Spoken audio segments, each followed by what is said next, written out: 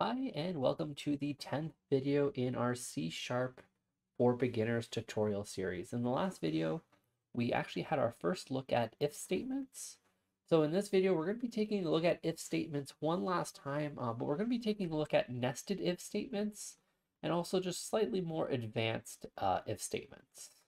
So let's actually go ahead and let's get started today on a little bit more of a properly real life example. So we're going to be looking at user detection. So it's not going to be quite user login, but we're going to be putting in our username, and it's going to be telling us if the username exists or not. So let's actually go ahead and let's get started. So the first thing we're going to do is we are going to prompt the user for the username here. So we're just going to do a console.writeLine, and we're going to say, please enter your username. And then what we're going to do is we're going to store that username in a string called username. And we're going to call the console.readLine open and close parentheses. All right. And then what we're going to be doing is we're going to be doing if the username is not equal to, or actually let's start off with this. Let's say if the username is equal to test, we are in here, else we are in here. So we've already seen this example in the last video. So here we're going to say console.writeLine welcome, and let's go ahead and let's interpolate some variables here. So let's add the $sign in front of the double quotations. And in the else statement, we are going to say console.writeLine. And we are just going to say, again, an interpolated string. And we are going to say username, and then put in the username that they entered was not found. So we've seen this example before. This is what we did in the last video. Was just a different example in the last video. So if we go ahead and we run this here, we are going to see if we put in test, we get welcome test. If we put anything other than test, like if I put Jack here, we get username Jack was not found. Perfect. But now we might actually have a situation where we want to first check if the user even inserted a user altogether. So what we're going to say here is we're going to say if username is not equal to an empty string. And then what we're going to put here in the else statement is we're going to say no usernames entered, and then just exiting. All right, and then in here, we are now going to say, so if the username is not blank, so this will basically accept any username at this point, we want to make sure that the username is actually found. So we're going to say if username equals test,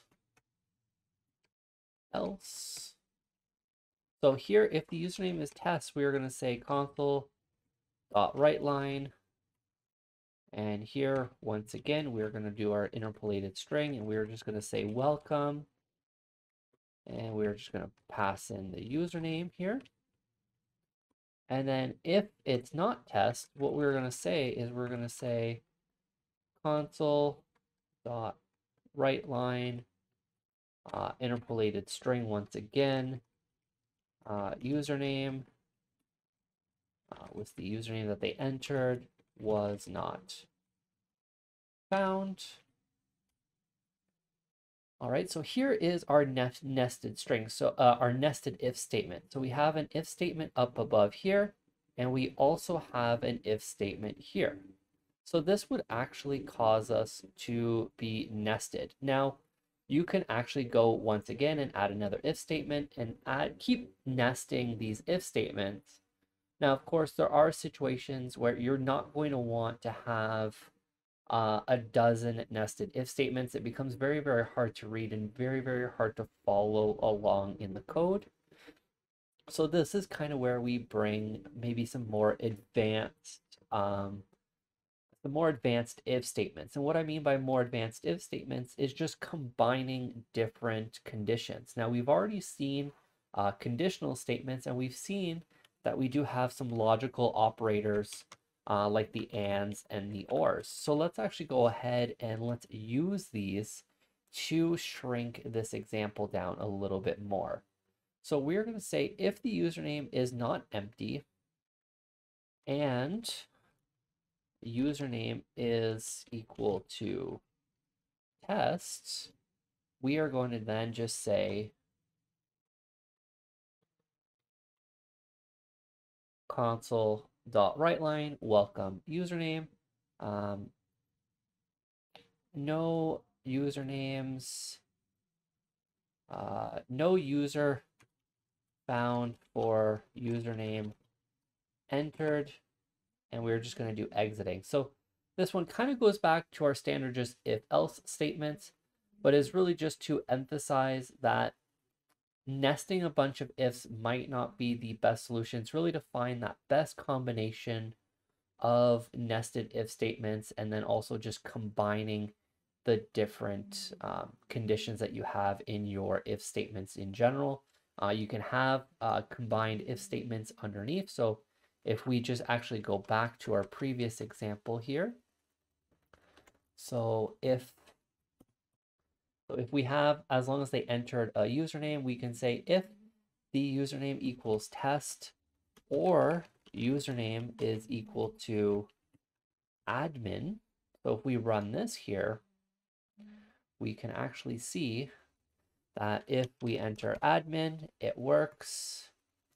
If we enter test, it works as well. And if we enter jacked here, we get that it wasn't found.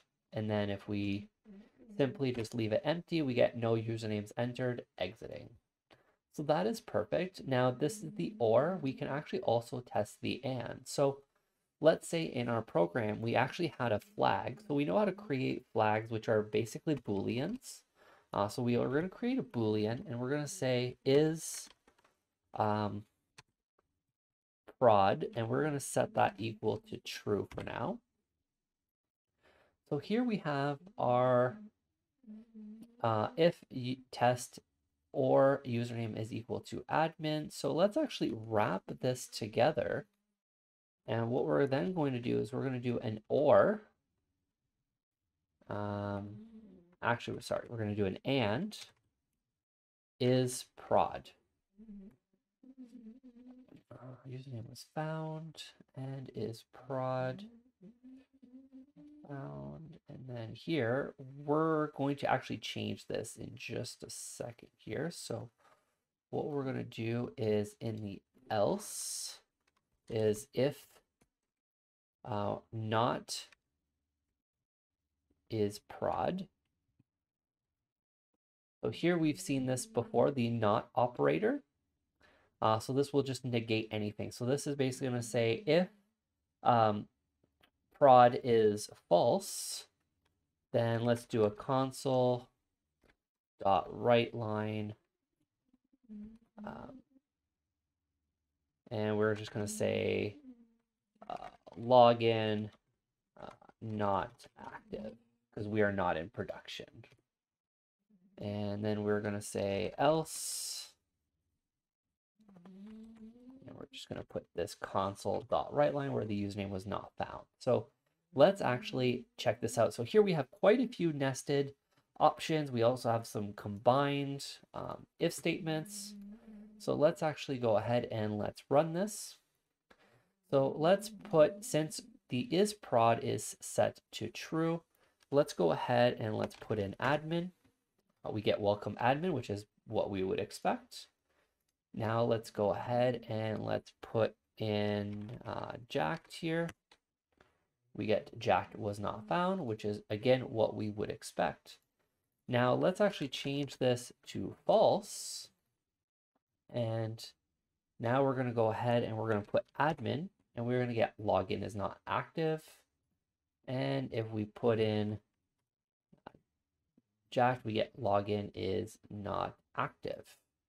Now, why are we getting login not active? Now, this is where we have to follow along. So we know that we put in a username. Our username was actually not test or admin either, but in one example it was admin. So this was set to true. So this section was true, but then it got and with a false value of is prod. So it goes into that else statement, and then we go right ahead into checking if the production is false or not. And if it's false, we say that the login is not active. We don't even check to see if the username wasn't found. We know right away that it just wasn't active. Now, in theory, we could probably do the check for is prod somewhere else to make it a little bit more efficient. And this is where with the nested if statements and if statements in general, you're going to want to find the best layout so it makes the most sense and you're not just making if statements for no reason or making them a little bit more complicated to read.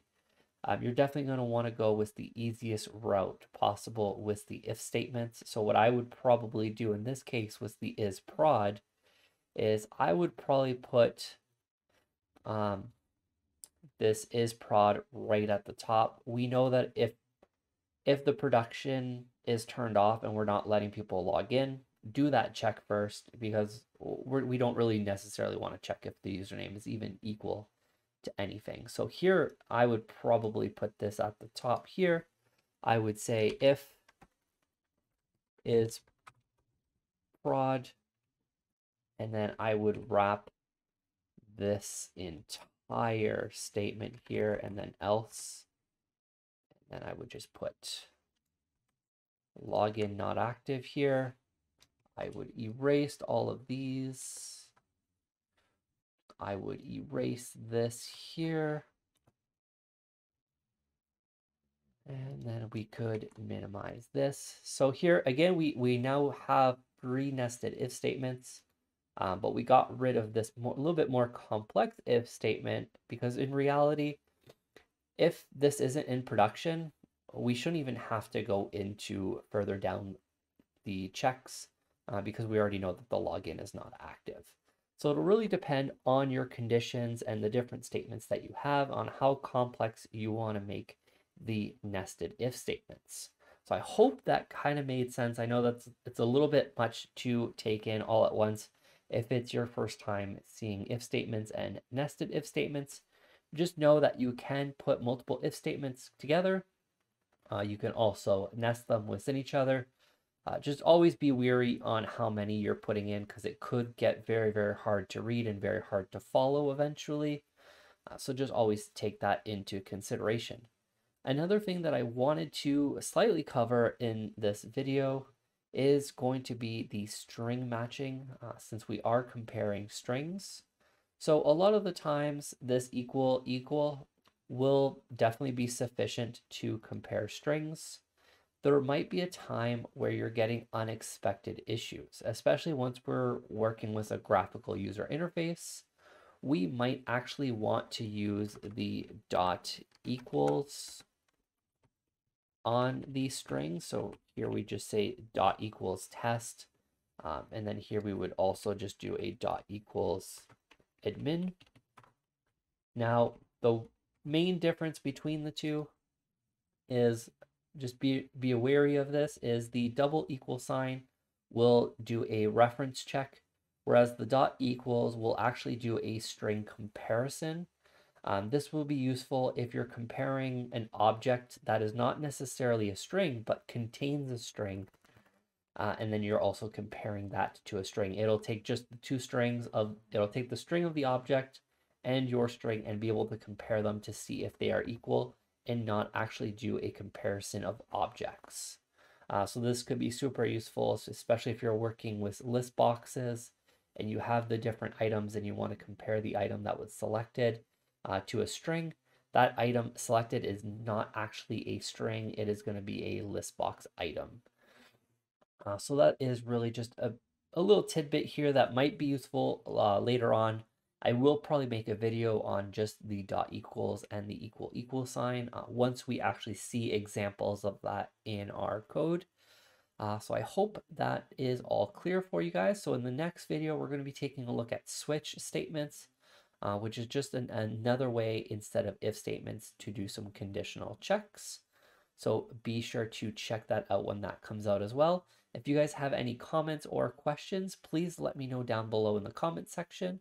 I will try to answer you guys as fast as possible. And if I think that a lot of people can benefit, I will definitely be making a video on that. And also please be sure to hit that subscribe button, hit that like button, and also hit that notification bell to be notified when the next video comes out. And I will see you guys on the next video.